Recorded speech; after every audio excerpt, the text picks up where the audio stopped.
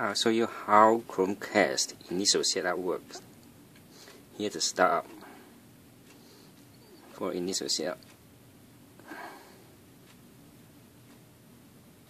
After it's up, it's showing up set me up. At this time, it tell you the name is Chromecast 1571. Right now, there's no networks connected and there's no keyboard and mouse connected to the Chromecast. How can you set it up? The tricks that in initial setup, the Chromecast is acting as an AP broadcast. The SSID as Chromecast 1571. Let me show you in the PC. In the PC, go to the network setting. You see, actually, the Chromecast 1571 is showing on the Wi-Fi list. It's actually an AP. Showing information here. Level times AO2.11n, and I can actually connect to it. Right now, you type IP config.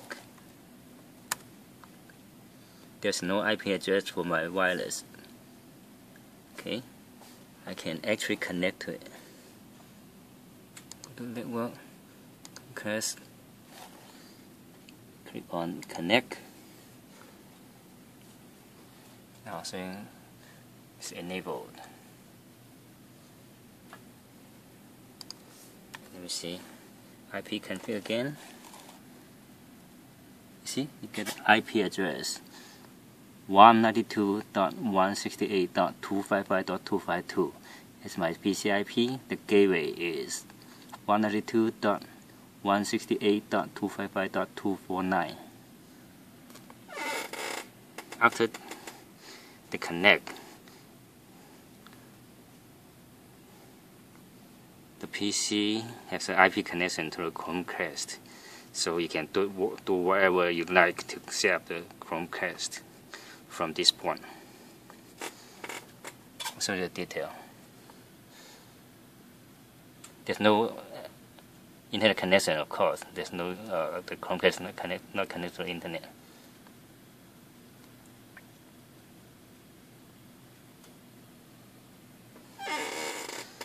Go to the setup.